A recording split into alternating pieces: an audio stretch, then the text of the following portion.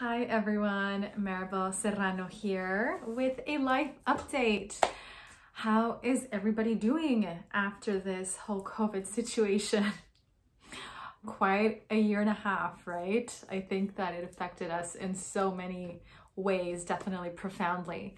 And it's like a new life now. The world has definitely shifted. It's not the same. It's not shifting. It already happened. So I'm super thrilled to reconnect with everyone, give you a life update, make more videos moving forward. I know I've made some in the past, but they've been few and far between.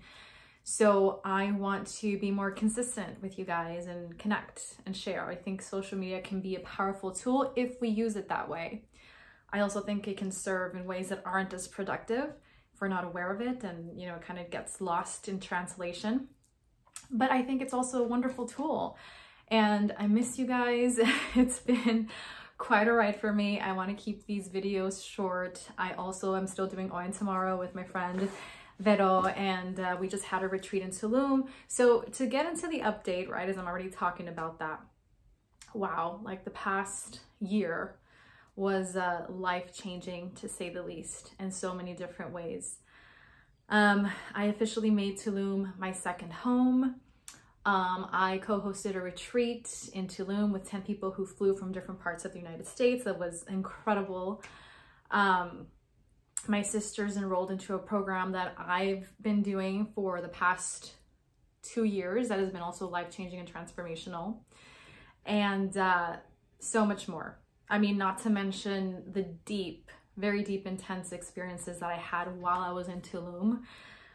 Most of which are indescribable because it's an experience. Sometimes the words to describe something that is felt don't exist, but I received a lot of answers to life questions that I've had, and excited that I'm gonna be doing some more traveling soon for work, and things are good. I mean, I'm grateful. And not to say, I think it's very important for us to also mention when things are going well, that it's management in process, right? Like things aren't just falling on my lap, like here's this and that, right? Like it's management, like there are breakdowns that happen and then disappointments and then things don't work out.